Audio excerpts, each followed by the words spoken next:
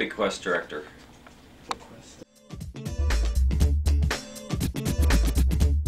I really was introduced and really started pondering that and taking it to the Lord by a guy in our church in Kentucky who gave me the book by Loren Cunningham, Is That Really You, God? And it just kind of hit me hard, but also knew it wasn't time yet. And so it was probably about 3 or 4 years later before I went into YWAM. But that was really, it gave me insight and the realization that, hey, I could do this. And beyond that, a sense of God calling me to. And I'd always had a love and a desire to work with young people and see them become all God created them to be. And I saw Youth with a Mission as a great vehicle to be able to accomplish that.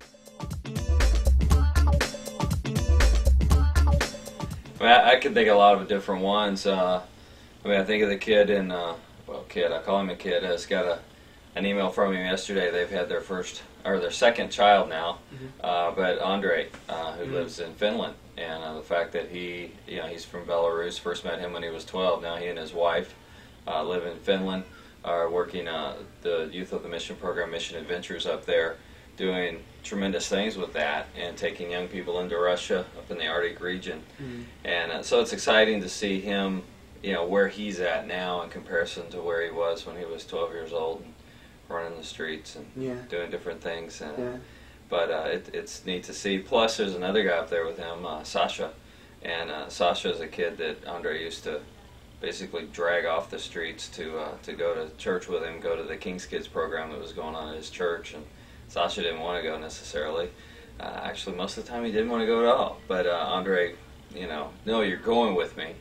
And since that time, God grabbed Sasha's heart. And Sasha's working up there now in Finland, working alongside Andre and Matti, and a real assistant, assisting them in a big way, and leading outreaches himself last winter, leading outreaches into Russia. So.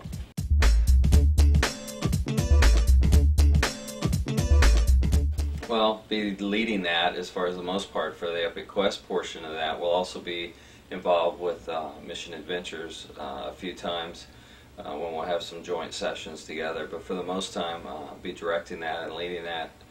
Basically working with our interns who are coming in as well as our regular staff. And we'll all put on our official EQ hat and make sure the other hats are put away as much as possible during that 2-week training time, getting ready for the kids to come in as the summer starts.